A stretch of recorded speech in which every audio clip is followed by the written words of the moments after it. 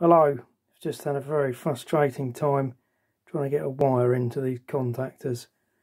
So quite obviously the wire wants to end up in here, but sticking a screwdriver in here, sticking a screwdriver in here, and the obvious places, just doesn't open up the contact. Anyway, I resorted to breaking one in the end, and what basically needs to happen is this section needs to spring forward, and if you look at the top